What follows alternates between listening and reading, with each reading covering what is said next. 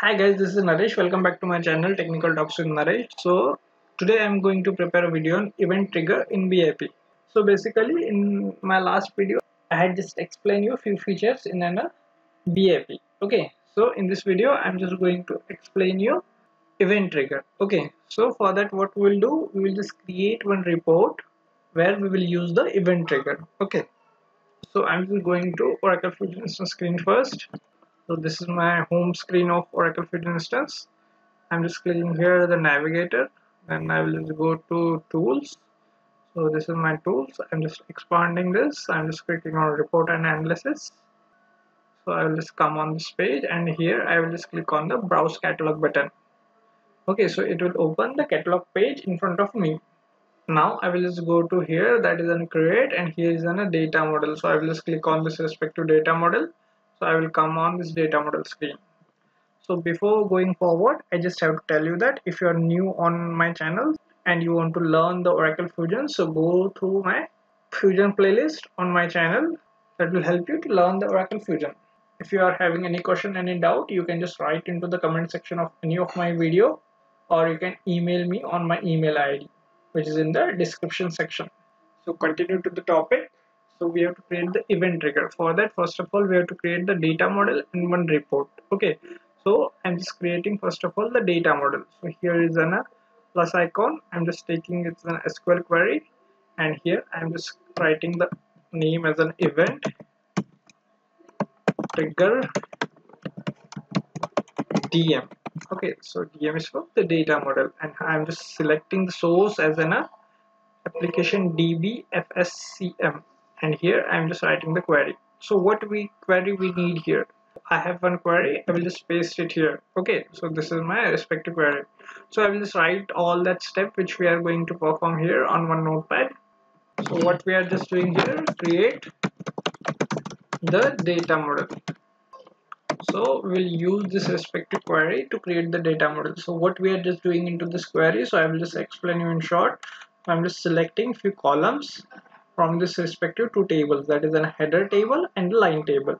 So this respective header table is having the header related data, and line table is having the line related data, and we are just fetching few columns from both the header and the line table, and here is the join condition between both the table. I'm just copying the same query and I'm just pasting it here.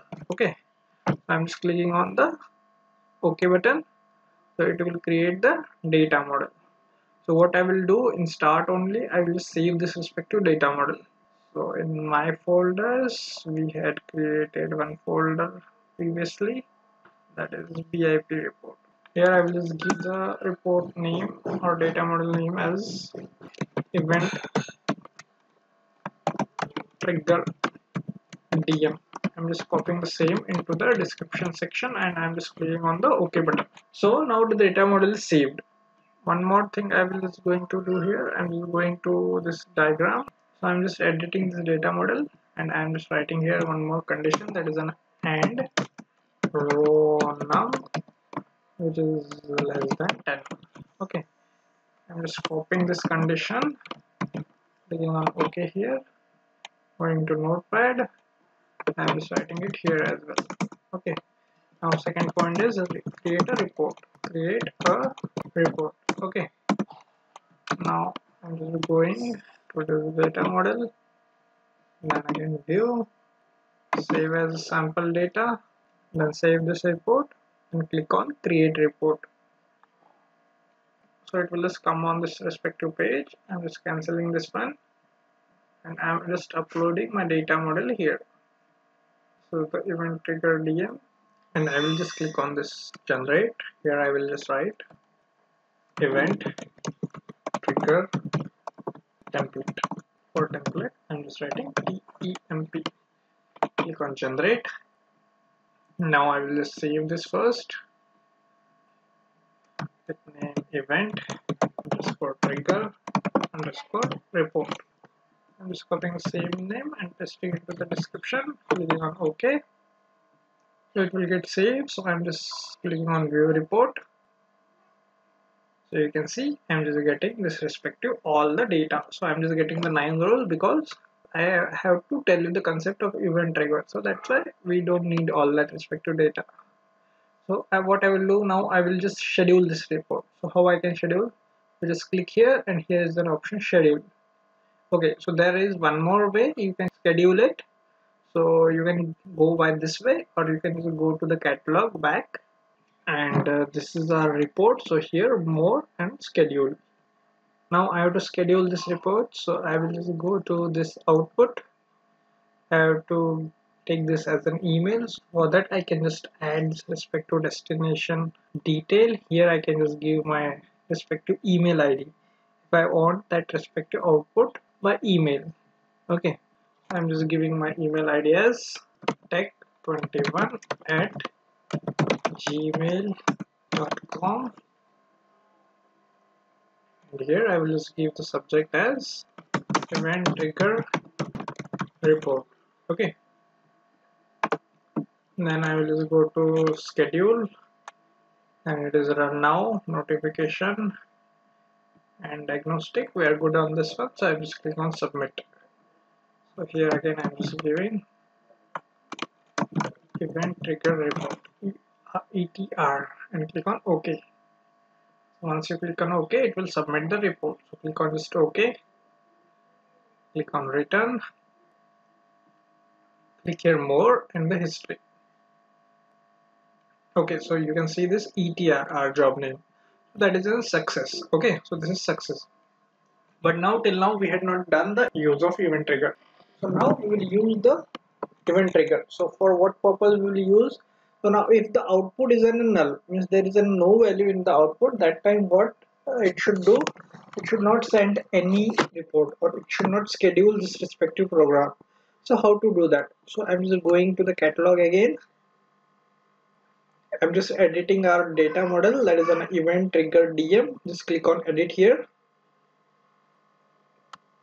Go to the data model query. I'm just writing one more AND condition. So let me go here and write here.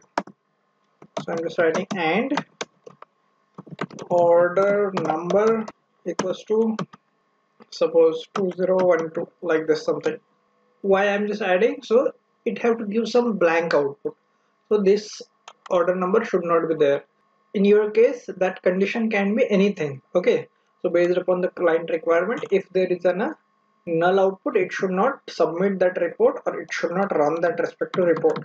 So what I'm just doing, I'm just copying this respective single condition. I'm just going here and I'm just pasting that condition. Click on OK. Just check that once that it is having some data or not. Click on view, table view, we don't have the data. Now I'm just creating the event trigger. In the real-time scenario, you don't have to change the data model query. That I had changed because in my condition there is a data. Okay. So in real time, you don't have to change the data model condition. You just have to go to this event trigger, click on this respective plus icon. So the event trigger will get created here. Right here the name. So I'm just giving as a blank data. If the data is blank that time, and I have to just select here the schedule. So why schedule? Because on the schedule it have to do some action. So here we have to select the SQL query, or it will come as an SQL query, and we have to write the SQL query here. Before that we have to change the data source as well. So the same query which we had written over here, we have to just take it up. One small change we have to do. So instead of all this respective column, I have to just write 1. 1 means nothing but the true. If this respective query is returning any output, so any output means if it is returning 1, then the next process will start. That way we have to just do this. So I'm just writing this one. I'm just going here. I'm just saving the data model. Okay, and I will just click on view again. Save as sample data. Okay, save the data model one more time. Click on catalog. Just go to the report. Click on edit. Click on view report. So you can see the columns populated, but there is no data. Now I have to schedule this one. So click on this setting icon and schedule. Now come to here again. Here email, add destination. I'm just adding my email ID, and here I'm just adding the subject as event trigger testing. Okay, so this is done. Now in schedule tab, so here is an option that is in use trigger. Just check this checkbox and just give here the trigger name. So blank data. If you have multiple, we will have that all here. So we don't have multiple, so I'm just selecting one. There is no parameter for this report. So that's why notification and diagnostic, we don't have to do any changes. I'm just submitting it as a event trigger report 1. Okay, so I'm just clicking on OK button. It's done. Click on OK. Click on return. Okay, it will come here after return. Click on the catalog. Here, click on more and the history. See that. So what is the this report? This is an ETR1. So this the status is now it is skipped. Why skipped? Because there is an no data in that particular report. That's why they had skipped that respective report. So see, it won't have any type of an output. Okay, if we go for our previous report, that is ETR, so it will have some output. So you can see the output as well. Just send to this respective email ID from this respective ID, and other details are there. This is for the event trigger. There are other features as well in the event trigger, so that also you can just do. So you can just try to explore that one, or I will just make a fresh video on that one. In this video, that's it for the day. So if you have any questions and doubts, you can just write into the comment section of any of the video. Please like, share, subscribe my channel. Thank you for watching. Thank you.